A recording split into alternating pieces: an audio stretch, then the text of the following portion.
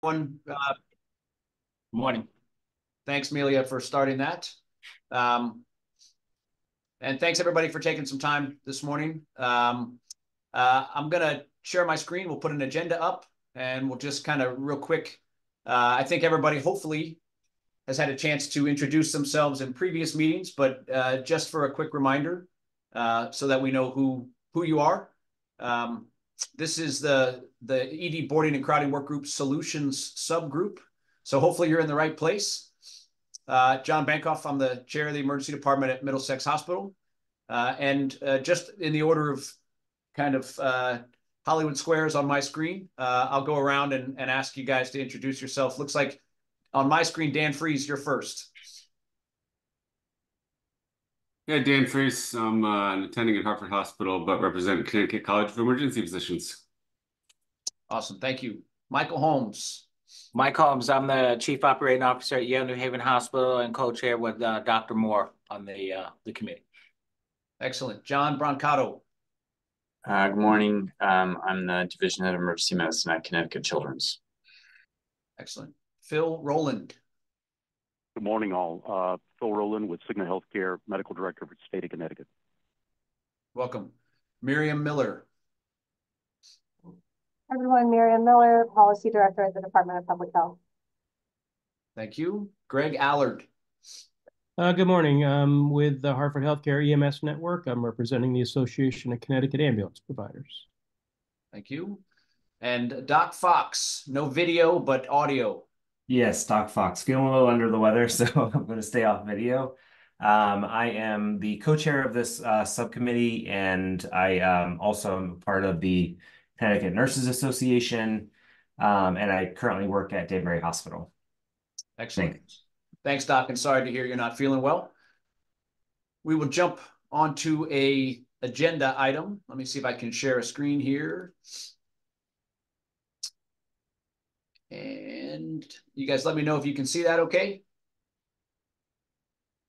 Thumbs up from Phil Rowland. All right. Yep. So I didn't call us to order, but officially we can say that this meeting has started and it is being recorded. We've got representation from multiple hospital and health systems, as well as Department of Public Health.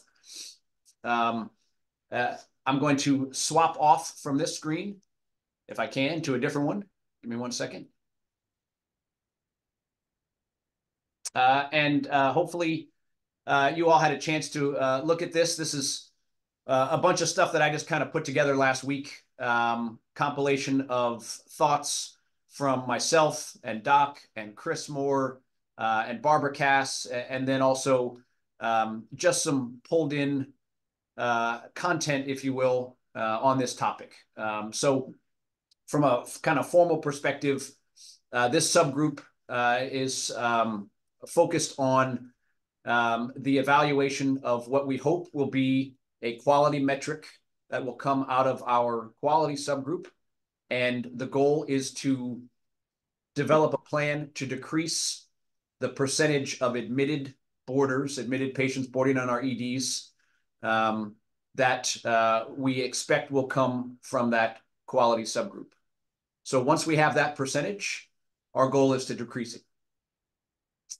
Obviously, there's a lot that goes into that. And so what I tried to put together for us, just as a jumping off kind of points of discussion, was some of the background into boarding and some of the previously established causes, attempts at solutions, and then a few of just my ideas that I wanted to share with this group, and then hopefully solicit some of your thoughts and perspective and feedback from your areas of discipline, whether that be working in the ED, whether that be overseeing EMS, whether you're a physician or a nurse, and then, of course, some of the other non-clinical, non-bedside contributors, whether that's the insurance side of the house or the state of, where ultimately our goal is to bring recommendations from this subgroup back to the main work group to complete our report due 1/1/25. How am I doing so far? Everybody good? Any questions or comments before I kind of walk through some of this document? So when you say admit fewer patients, so of the number of patients that come through our doors, decrease the number of admitted patients for that end. Is that what you mean there, or? Yes. So let me walk that back quickly for a second, Michael. There are, and any of the other folks on this call, please anytime jump in. The kind of three contributors to throughput. I'm sorry, to to workflow in the ED: input, throughput, output. All three of those have contributors to boarding and crowding. The throughput piece, most health systems have worked or are working individually within their system to kind of improve their workflow, whether that be turnaround times in the lab or times for radiology, ancillary services. Those are kind of workflows that the patient's already there, and we're trying to improve and decrease their length of stay in the ED. That one has a lot of attention already on it at a lot of local levels as well as all the way up to the national level. But my opinion, and I'm certainly interested to hear others on this call, I don't think there are as many high-level state involved opportunities to improve throughput, because a lot of that is locally controlled. A lot of that is kind of in the house, so to speak. The two that seem to have the most opportunity for this group and for our overall group is how do we better decrease those that don't need to come to the emergency department, and how do we help accelerate the process out of the emergency department for those that are there that need to be admitted. So the input, Michael, that admit fewer patients doesn't necessarily mean discharge patients that you would otherwise admit from the ED. It's, are there alternatives to them coming to the ED in the first place that we can highlight, whether that be, and we talk a little bit about that further down, whether that be increase in availability of primary care, some success possibilities there, whether that be alternate destinations. And that's a big topic, certainly in different disciplines within our profession.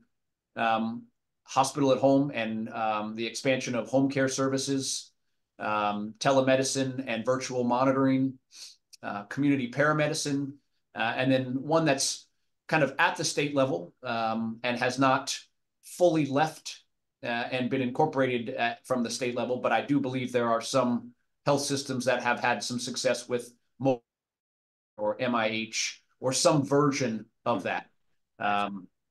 So I don't know if, I'll kind of pause there for a second. Any thoughts on, the kind of the general input side of the house? Anybody have specific comments about those two bullets, or perhaps other bullets, thoughts and ideas that they think we should focus on if we're going to look at an input contributor? Yeah, I asked that question because there's national data out there on the percentage of admissions based on your total visits.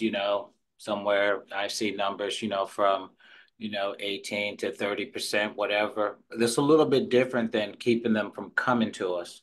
So I like the explanation. I would add under your inputs is the potential for load balancing, and that could be through efforts like diversion, which we are not clear, at least to my understanding, in Connecticut on the mechanism of diversion. Understood. Thank you.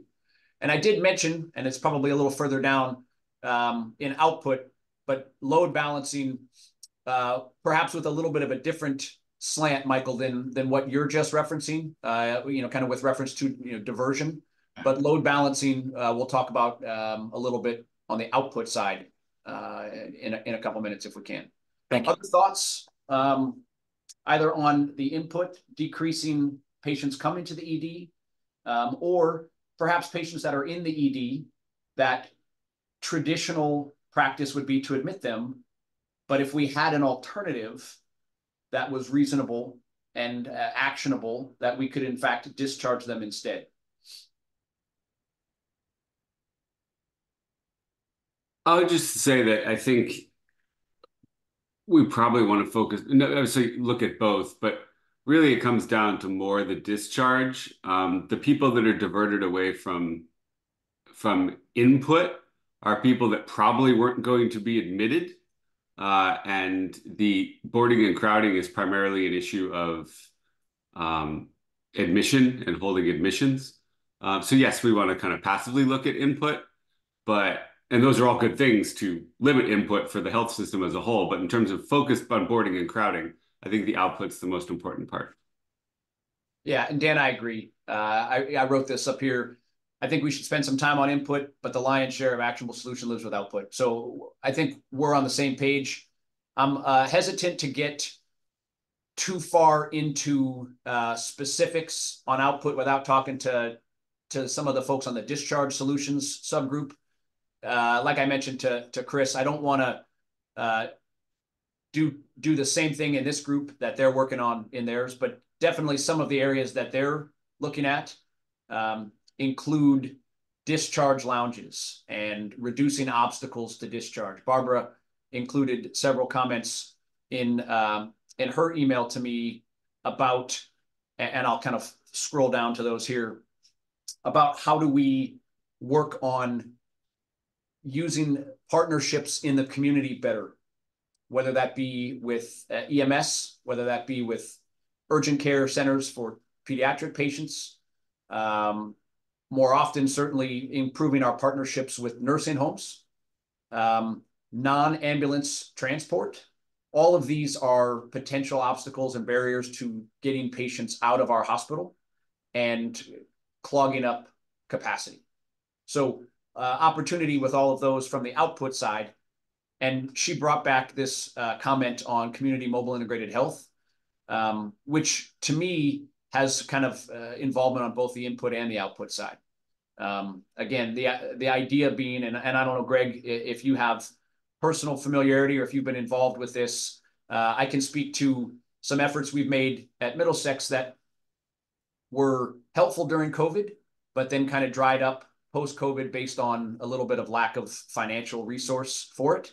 But the idea being involving either providers, APRNs, PAs, or the potential for paramedics, which other states have had great success with, and having paramedics respond to calls in the field in more of an emergent environment, but also post-admission, post-acute care follow-up, transport assistance for alternative destinations other than the hospital. So, Greg, I'm curious if you've been involved at the state level with any of that. Yeah, there's been a lot of involvement by EMS in that. We have a subcommittee as part of the EMS advisory board that's been working with OEMS for quite some time. We were instrumental in getting it passed into legislation. Hasn't been enacted yet. There is actually an upcoming educational piece announcing its release March 18th at the CHA, actually. So it's an open thing where people could just show up and learn about it. It's a full day event. They got guest speakers coming in and whatnot. But it is a very robust program. There's a lot of possibilities. I think it could definitely help on the input and the output side of things. Input, there's nurse triage programs that could be instituted into dispatch centers and stuff like that. So we're not even responding to a number of calls, bringing those patients into the EDs, filling them up, that type of thing. There's the programs like you mentioned, post-discharge. So, if there's a certain type of patient, a CHF patient or something like that, where the medics could go out and follow up on those patients over a period of time, and obviously having contact with the patient's physicians and note-taking and all other stuff could certainly be potential. There's a number of programs that could, certainly be helpful with MIH.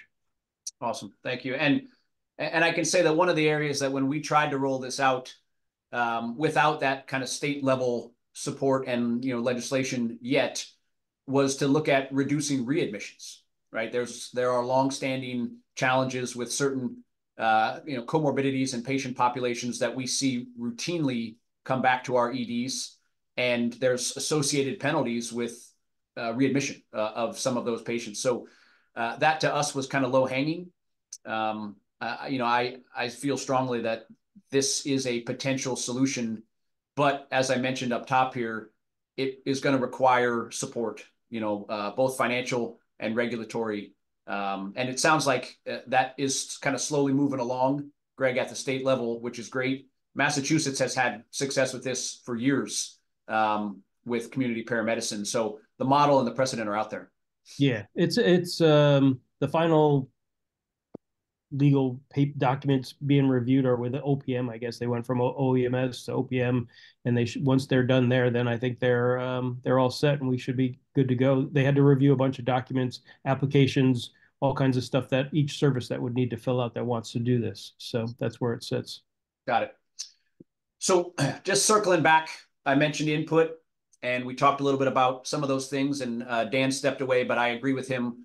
My kind of research and time spent on this topic, both here at our health system, but just in general, is that output is the area of opportunity. And within output, there's a ton of things that can be focused on. I think the purpose of this subgroup is to kind of select the ones that we think have the most potential for success and the most potential involvement of our partners at the state to help us, ideally apply some solutions that any of our health systems can implement or arguably are required to implement. If there's some level of state, for lack of a better word, I know mandate is a tough word, but state emphasis, regulatory emphasis on this. So Chris asked me to include a couple of things here. I've highlighted them on the screen. And this was somewhat generated by a recent article out of Massachusetts and Mass General, who has previously put in for a CON for more beds. Essentially, can we add capacity to open up space for more of these borders? And then, of course, the second part to that, kind of hand in hand, would be adding staffing either to existing beds that are shuttered because of lack of staffing, or if you were to get more beds, you would, of course, have to staff them to have any value. I put a little comment that these are controversial. The pushback in Massachusetts has been that Mass General's beds are very expensive and that there may be actually lower cost opportunities than just adding more beds. There's also certainly a huge cost component to anything like this. If we're going to add and open up more beds, build beds, and then staff them. So I don't know that those are actionable short-term solutions, but Chris asked me to include them here. Some of the other kind of bullets that I'll just run through for sake of time and then ask you guys to speak to or chime in on is Michael referenced load balancing.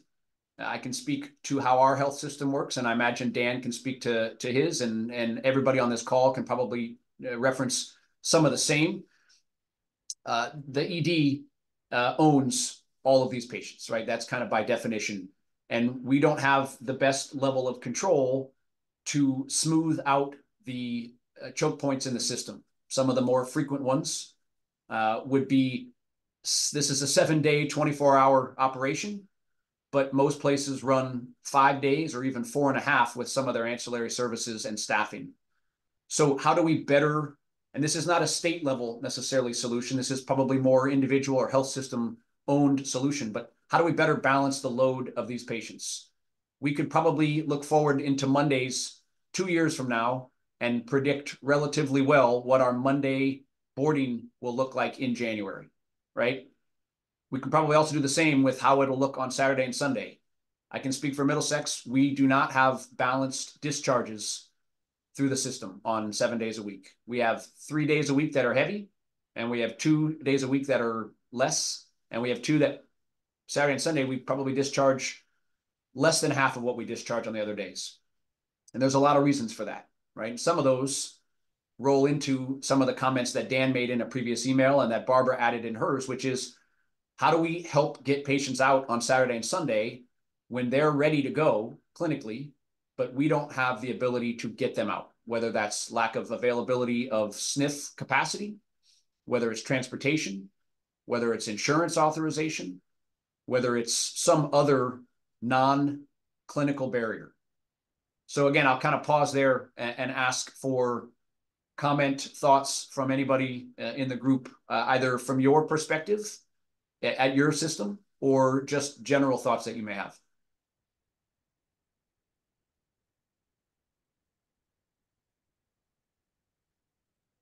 You guys have got it all figured out, huh? This is just a system issue for me.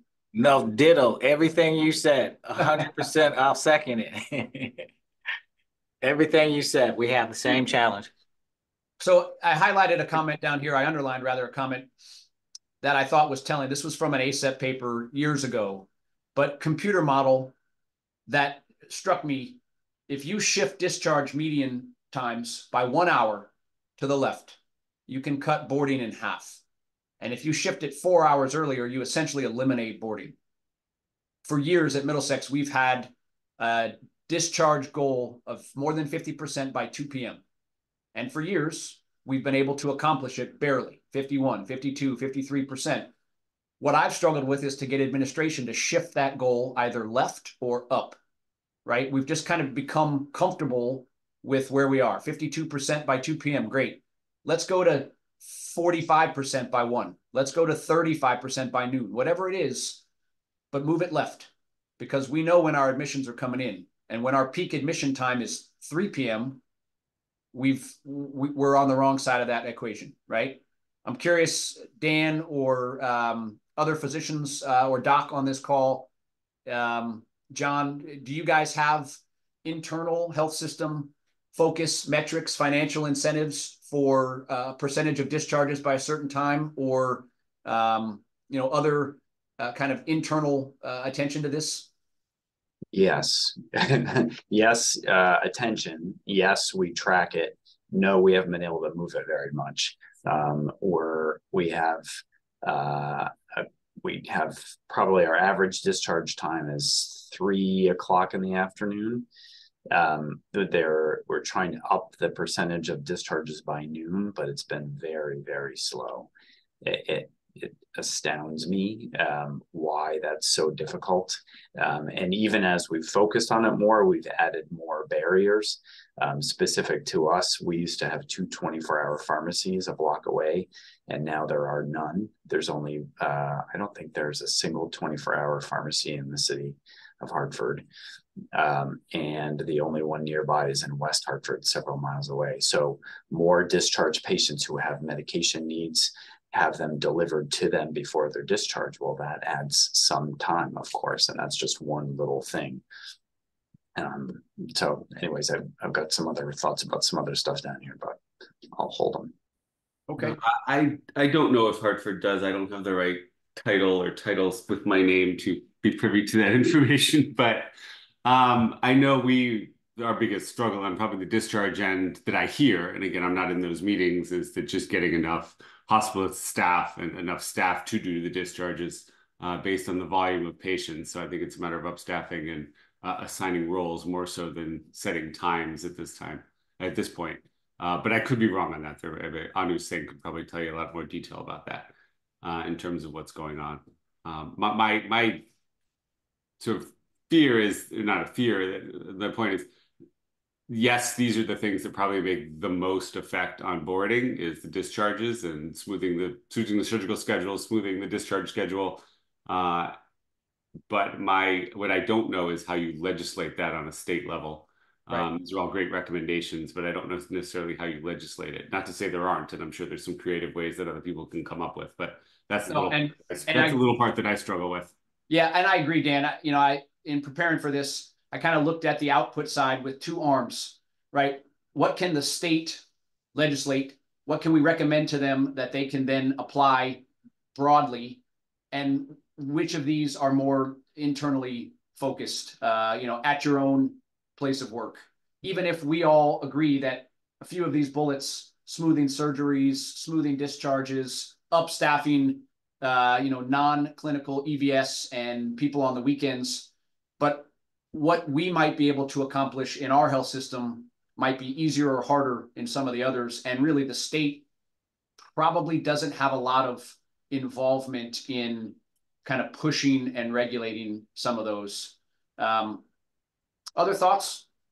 Oh, my one thought is what the state can do is shine a light on it. Yeah. If there was some like public metric, or even if there's no stick with that carrot, just putting it out there and saying, "Hey, oh wait a minute, like Middlesex is able to do 52% of their discharges by 2 p.m. Here at Hartford, it looks like we only get 35. But just having that data out there and sort of that shared sense, I think that's something probably the state or legislature could do. Yeah, and if I can ask, I think at the way my screen's set up, I can't see, but I'm assuming Miriam is still here, just off my screen. Yeah. I'm curious. This next bullet, the idea of what was tried somewhat successfully in Europe, and perhaps might be something we could talk about that would involve the state, is some sort of associated, for lack of a better word, penalty if we were to establish a 4-hour rule or some rule that said you have to have patients out of your ED, boarding patients out of your ED by X number of hours after the admission order goes in. And when we do our site visits, this is something we're going to look at, right? This is going to be a metric that we ask you to produce. And what's your percentage if there's a state established time target? And is that a reasonable, almost disciplinary ask that DPH would say, this is an expectation, just like any of the other things that DPH focuses on, falls and restraints and other things, it's a safety issue. Is that something that we should look at or potentially bring back for, broader discussion? Yeah, so two things. I think one, I want to comment on Dan's comment about data sharing and kind of having publicly available data. I would encourage, think this is a good example of something that can be done without legislation or without state involvement. If you're able to get CHA involved, it seems like that's something that kind of is more suited for them, because to the second point and what you're asking about is that really you're looking at regulatory action, and where DPH is going to get involved is where there needs to be enforcement. So I think this publicly available data, shaming for the lack of better word, of saying if they can do it, why can't you? That might not be the best use of state resources. But as far as the European, 4-hour rule, I think you really want to think about what does enforcement of that look like, right? So we're not, looking at what we do, the things that we do that have really immediate responses are immediate jeopardy complaints that we see at nursing homes or hospitals or something along those lines, right? And then, this 4-hour rule, you would want to really think about a way to that doesn't require immediate action and is more kind of a cumulative approach. So looking at what we're doing with hospitals, staffing plans for nurses, right? While the rollout of that has been a little controversial, but you can say that, the enforcement is, are you hitting your staffing levels 80% of the time, right? And so thinking about, okay, are you going to be penalized if one patient isn't, assigned in 5 hours? So I think really looking at what that looks like in reality and what it looks like from an enforcement perspective is going to be important. Something like this where we're probably not hitting that 4-hour or whatever metric we decide, you'd want to ease into that, because if you just start enforcing it, everyone's getting fined, right? And so you need some sort of grace period.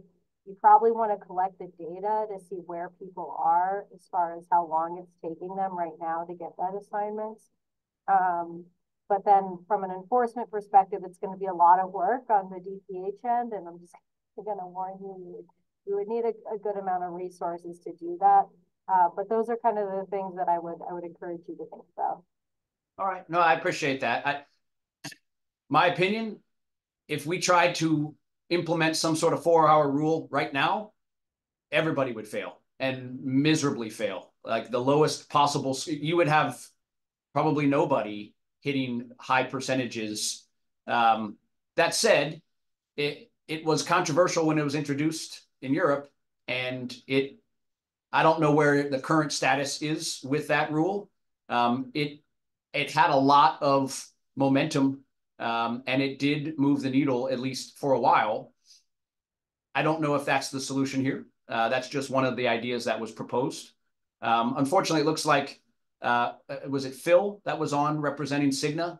It looks like Phil has dropped. I actually wanted to ask something that Anu Singh and her group, and I know, Dan, you had brought this up, is what role, if any, does the state have working with insurance to help us open up the limitations in authorization and getting patients, particularly Saturdays and Sundays, holidays, whatever they are, where currently we just are marking time. These patients have no chance of leaving our system, whether boarding or whether inpatients upstairs taking up beds, because we can't get authorization. So I'll probably message him separately, and if that's something that he wants to, at our next meeting, if he's interested in speaking to. But I think that's a huge contributor to our, kind of obstacle or barrier to discharges. To Barbara's question and comment, delayed discharges, developing processes to ensure discharges happen earlier. That's a huge area of focus. And the things that contribute to that, one I just mentioned, another Dan mentioned, which is kind of perhaps inadequate focus or lack of staffing of the admitting teams to get these patients out in the morning and the lunchtime hours. And then the next one, and again, I'm interested also, I don't know if this will overlap, Greg, with what you do, but the non-emergency transport. So I can speak again locally. We struggle to get patients out, whether it's by VEO or some other entity. And Barbara put it anecdotally, she's heard that we have a hard time getting these patients out. I can confirm it, right? It is 100% accurate, and it's every day. So I imagine, I see John nodding, and I imagine any of the other clinicians on this call can confirm that transportation is a challenge for patients leaving the system. Even after they've been identified, sometimes 9 a.m., they're ready to go, and it's 2 p.m. when their ride gets here. So anybody have thoughts on that? Well, it is not just a challenge for non-acute, discharge transportation to rehab facilities, et cetera. It's a challenge for interfacility transport as well. So, I took a transfer from a hospital elsewhere in the state last week in the early evening, or maybe 2 weeks ago, and it was going to be 9 hours for them to get an available ambulance. Not okay, needless to say. So I'm just supporting that it's definitely a problem. Great. Yeah, other comments, Greg or Dan? There's a lot that really goes into determining the availability of ambulances. It depends on the volume at the time, how many ambulances, where that, like John just mentioned, where that hospital is that patient's coming from, and the services available in that area. There's so many factors in that part, but the non-emergency transports done by the wheelchair services and stuff like that, it's definitely an issue statewide. With the ambulance services got out of that business for the majority. There's a few of us that still do a couple of them, but yeah, it's really been a concern everywhere on that side of things. I was going to say the exact same thing, and it's not something I know much about, but something I had noticed and was confirmed by a colleague that sort of when I trained, which is 10, 15 years ago, we had these robust wheelchair van services where you could get someone out that just needed a ride, basically, not a full ambulance. And those seem to have gone away. And it's not my area of expertise to say why or know anything about it. Maybe Greg could comment more, but we just don't seem to have that anymore. And I think that would serve a big gap in the system. Yeah, a lot of it was due to reimbursement for the ambulance services that ran all those, American Ambulance where I worked had 17 wheelchair vans, and we have none now because of the reimbursement process, and the time to manage those patients and the staff took more time and more costly than it was to manage the ambulance side of the business, which is kind of unusual, but that's just the way that it was. And once one company made a decision, everybody started to follow and look at their process, and then they all jumped out of it. So that was part of that reason. It's a little bit different now with our situation at American and through Hunters because it's hospital owned.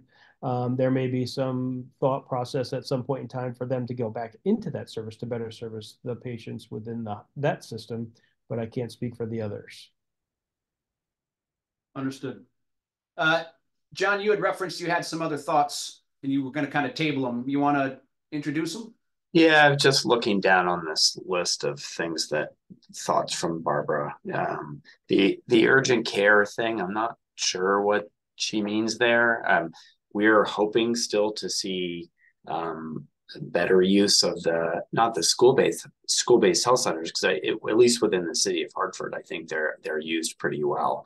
But the mental health urgent care centers, which have just started this year, kind of off to a slow start. And as they ramp up their capacity, hopefully that will be helpful, at least for some of us who get a lot of referrals in that area. But we have in Greater Hartford at least 3 pediatric urgent care centers that have still some more capacity. I don't know if there's a suggestion in this bullet that EMS would be diverted to urgent care centers. That seems like not necessarily a good thing. And certainly from an EMTALA standpoint, I'm not sure how that would work. But they're used already. One of the things that I think we don't recognize enough is why people come to emergency departments. There's very often an assumption it's because there's not enough other options. And certainly we see some kids who the parents have reached out to their primary care and they don't have the capacity to see them at sick visits. So there's absolutely some truth in there. But people come to emergency departments because they perceive that whatever's wrong with them or their family member, that they can get it all taken care of. That we do a good job, and that's why people come. And some things certainly are easier and faster, and so that's why urgent care centers are all over the place now, where they weren't 15 or 20 years ago. But there are a lot of people who come to emergency departments because we do a good job, and they're worried about themselves or their family member. So I just kind of speaking to that from the standpoint that the big answer is not going to be in moving the inflow, I think, as you kind of alluded to earlier.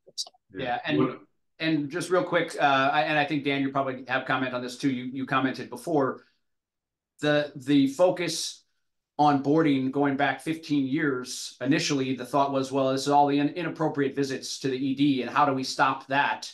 And it was pretty quickly borne out that A, that wasn't the primary contributor to admissions. A lot of those people don't get admitted. And B, that percentage wasn't as perhaps great as was expected or advertised. So I think we're all in agreement that the input piece, to me at least, the area of focus, if any, would be kind of what ET3, which I think has been retired, but was trying to accomplish, the alternate destination where, John, your question was, hey, can an ambulance choose a different place besides the ED, whether that's an urgent care, a primary care, a detox center, whatever? I would like to think the answer to that is yes, but the groundswell for things like ET3, I don't know that it had the impact that perhaps federal government and others had hoped. So Greg, Dan, and if you have comments, and Miriam, I see your hand raised, just 1 second, okay? I do think an alternative destination is still a possibility through the MIH program. It would have to be specific identified patients for us to take to different locations through our guidelines or protocols at the statewide level. So I do think there's possibility there. It just needs to be hashed out through the docs such as yourselves and through our advisory board, medical advisory committee. Yeah, I agree. I think that's the area of focus for the input side. Dan. Yeah, I agree with everything people are saying. I think the alternate destination does have possibility and potential. But as it's written here, sort of the utilization and the messaging to go to urgent cares doesn't actually work. In one of the statistics that continually defies all logic, when you build an urgent care, it doesn't lower ED volume, which is the big expectation of, well, actually, it was a big fear of emergency medicine when this boom of urgent cares came along, as they're going to take all our paying patients and ED volumes are going to go down. It's going to end EDs, and there's been no effect. Maybe good for emergency medicine, probably not good for healthcare economics. It just doesn't. ED volume doesn't. You can build an urgent care next to the ED, and ED volumes stay exactly the same. But with that said, the alternate destination side of it definitely could have some benefit, and something to look into. Yeah, and again, some of this is a crossover into crowding, right? Which isn't boarding necessarily, but boarding, we agree, causes or contributes to crowding. But some of the alternate destination potentially, I agree, could siphon off some of the crowding aspect of those patients that arguably have a different place they can receive care. Miriam, you have your hand raised. Thanks. Yeah, so I'm gonna add, Barbara and I have talked about this some, so I'm happy to add some color to this comment from her. I think, we know that if people are in an ambulance, they're going to an emergency room. And I think, with the extension of maybe the pediatric urgent care centers for behavioral health crises. But I think the idea here is looking at what licensed urgent cares can do. And it's more of a communication thing, right? So how can we take some of this less acute care and move it to urgent care centers, right? And I don't think there's any doubt that, increased urgent cares have not led to ED volume decreases, but how can we encourage that? Like what do we have to do to, institute a behavior change such that we're driving utilization of urgent cares over EDs for non-emergencies, right? So if someone needs stitches, right, they can probably go to an urgent care. Just thinking about it in that sense. And then, the other thing to consider is that a lot of people use urgent cares as primary care. And so with the opening of urgent cares, a lot of people probably stopped making PCP appointments and are now getting care at urgent cares. So how can we encourage, shift that behavior change as well? So I think the idea here is more behavior change rather than kind of put up more urgent cares. You drive 10 minutes and you see 4, right? Like we don't need more urgent cares, but we need people using them differently. Thank you. So I think Doc is still here. I know he said he wasn't feeling well. I wanted to give him an opportunity to jump in, add, subtract, make comment where appropriate, and then we'll try to wrap up with some kind of next step action items. Doc, you have anything? Yeah, I put down a few things that I really liked, like the home health, likely to be discharged, lounge, kind of just ideas that were kind of flowing off on my head. Another one that I kind of found, like getting the boarded patient out of the ED period. I know when I worked at Yale New Haven, we had a place called Seaside, and it was nice because you could actually transition as a nurse, your assignment, you could get that inpatient person put in a different area, and then they were taken care of by an inpatient nurse, and then they could easily be transitioned. They might get a bed in 30 minutes, they might get a bed in 30 hours, right? But they wouldn't be in that same room where there was active ED patients. So just kind of thinking about the border, but this is all within not the inflow or input or output. It's more the flow of their own EDs. And I think it is important to kind of hash out, what the legislation can do, and then what we can recommend hospitals, transparency throughout all hospitals in Connecticut. Here are things that people are doing to mitigate the boarding. And one of the things, I don't know if I read it on an email or it was a conversation that I had with someone, but like real-time ED crowding dashboard throughout the state would be nice to be able to just kind of see, what are our current numbers and how is it in certain locations that it's heavy, and how do we mitigate that, and how can we, transfer someone out or get some flow going. Yeah, and I really like the conversations about diversion. But I think we really have to focus in on the boarding aspect of it and how do we decrease that number, right? And I think inflow might not be the biggest issue, it's more outflow. Yeah, agreed. And not doubling our work. I think you're very, very correct. We need to be careful about, what is the discharge group doing so we don't have the same conversation and, use our time wisely, right? Yeah, and I appreciate that. I think specifically my plan is to follow with Anu about a few of the things that I think her group is working on, and I don't know if others on this call are also helping with that subgroup. But specifically the insurance side and the collaboration with the skilled nursing facility and trying to engage and work with those two partners to kind of open up hours and beds and improved output. Certainly in the areas right now where we just have limited access, weekends, evenings, what have you. As well as things like discharge lounges. Again, that's a little bit owned by your health system, but it has been proven in places to be successful. Mount Sinai, Mass General, Northwell, other health systems in and around this region who have invested in the creation of a discharge lounge for that subset of patients who are identified the night before or the morning of, hey, this one's ready to go, but their ride isn't available for 6 hours. Their family can't get them till after work. We're going to move them out of this really expensive, valuable piece of real estate, inpatient bed, and we're going to put them in a non-clinical space. Some places use their hospital lobby, and they've carved out a little section of their lobby where they have security and a volunteer just kind of making sure they have water and charging station and access to the exit. But it opens up those beds. So I just want to make sure that if Dr. Singh's group is looking at some of those specific pieces, that we don't necessarily duplicate work. So I'm going to jump off this sharing if I can. And just with the last couple minutes, try to wrap up what at least I anticipate are some action items for report back to Chris and Michael and perhaps for a next meeting. It sounds like we have some agreement on the single input piece being a folder that includes mobile integrated healthcare and the things that come with that.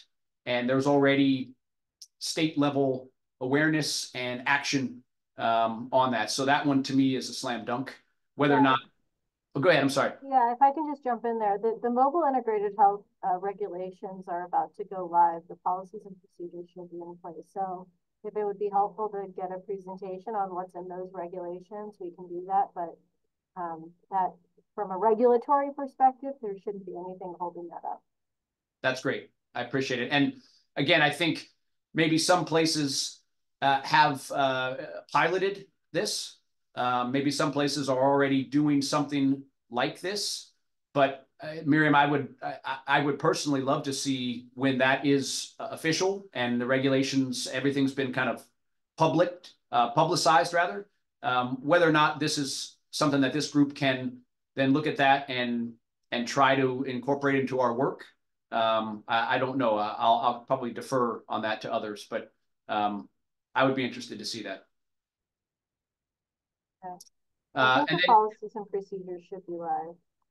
say it again, I'm sorry. I think the policy and procedures should be live. Okay. Which means that it's enforceable.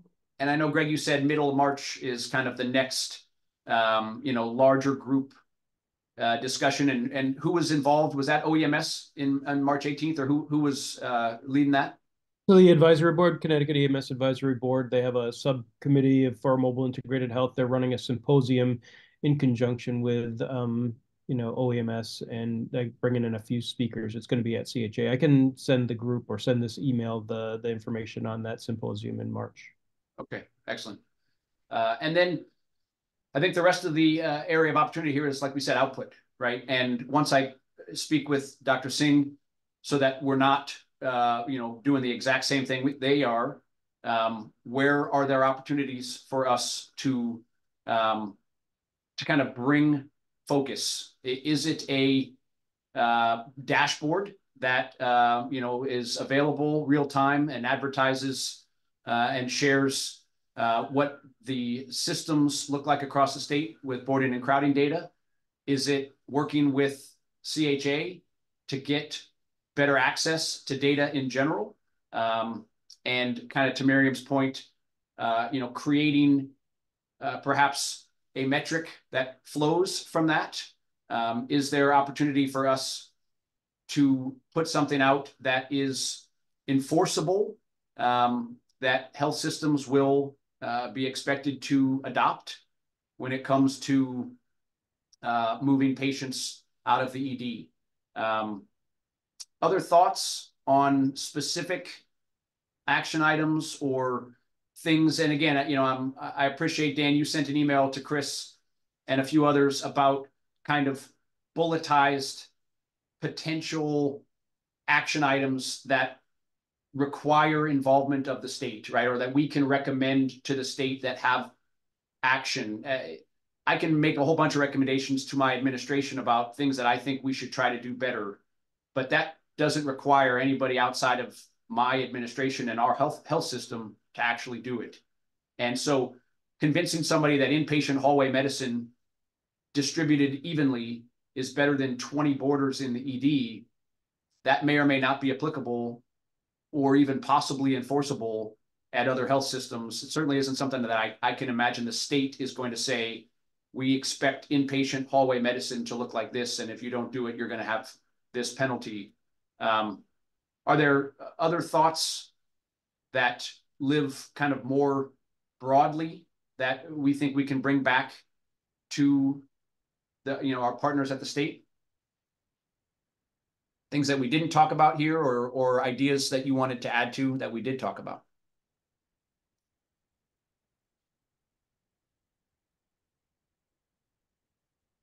No? All right. Anybody have last thoughts?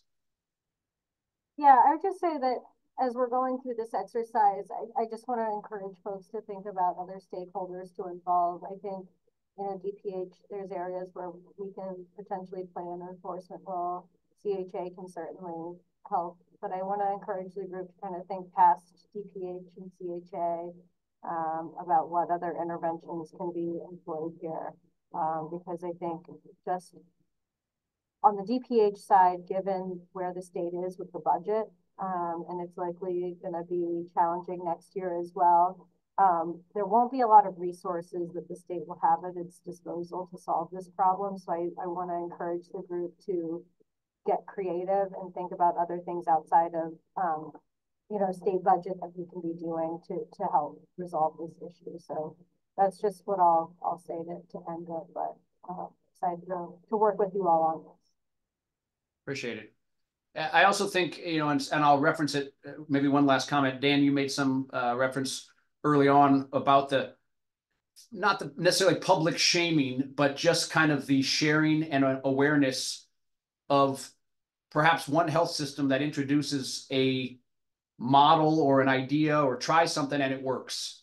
And then that information somehow gets networked across. So if Hartford Healthcare puts out some attempt at using a discharge lounge, and it rolls out at all of the sister Hartford Healthcare hospitals, and there's data even in real time as it's going forward that, hey, this is really helping us. We've gone from here to here on our borders or on our time of discharge or whatever.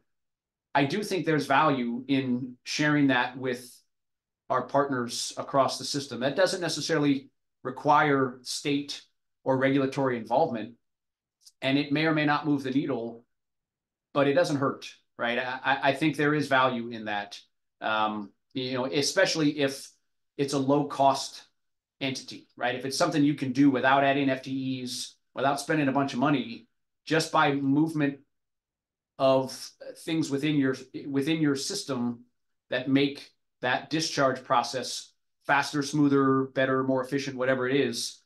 I certainly see this group somewhat indirectly as an opportunity for that sort of group think. And where something might work in my system, you guys say that'll never work here, or vice versa. So Miriam, kind of to your point, not everything lives with us bringing it to you for action. I think some of the success with these group of ED leaders, this group of ED leaders is, hey, what can we all kind of brainstorm on and say, wow, I hadn't thought of that. That's a pretty good idea. Let me bring that back to my local leadership, and maybe we can move the needle. So other thoughts, Doc, John, Dan, Greg, anything? Well, one thought that I kind of had, I actually have a part of the Connecticut Nurses Association as well, and I just got an email about the working group that is trying to expand workforce strategy in Connecticut, adding on more public education for nurses and aides and all of that. I think that that's pretty exciting and something to watch to expand the workforce in Connecticut that could help the ED boarding, with more staff. But then also at the same time, we also have the staffing committees legislation that just rolled out last year that might limit and kind of constrict the ED boarding. So I think kind of thinking outside of the just thinking about like the staffing issues that we have and how we're that can impact ED boarding even as it is currently standing today. Yeah, and I think there's been a lot of emphasis at the national level recently, ACEP and other bodies that have started maybe to make a little bit of traction. Was it AHRQ or somebody that recently ACEP was able to convince under CMS to kind of form the equivalent of this kind of working group in DC at the national level, where they're actually going to put some time into looking at solutions. I think the more we're aware of what they're looking at, and we can kind of grab onto potentially, and then try to apply locally, at our state level, may have some success. I will do my best to put out another, calendar invite between now and the third week of February. That's when our overall group gets back together, 21 or 22 February, I think, something like that. So ideally, somewhere in the week before that. My ask of all of you is, if you have anyone that's not, and Chris confirmed that this is an option, anyone who's not on this subgroup, or even within our overall work group that might have stake, to Miriam's comment, kind of other stakeholders, whether that's from the EMS side, whether that's somebody in utilization review or case management or something in your system that maybe is willing to join us to speak to their ideas. I think that's always welcome. Different perspective other than just a bunch of ED docs and nurses and ED people who see things often always the same. It might be a good idea for us to bring in a few folks with perhaps a different lens. So thank you for your time and your contribution. I'm going to, merely once these minutes are kind of up and ready, I'll siphon through them and I'll pull up ideas, and I'll shrink this document, or I'll add to the document that I started.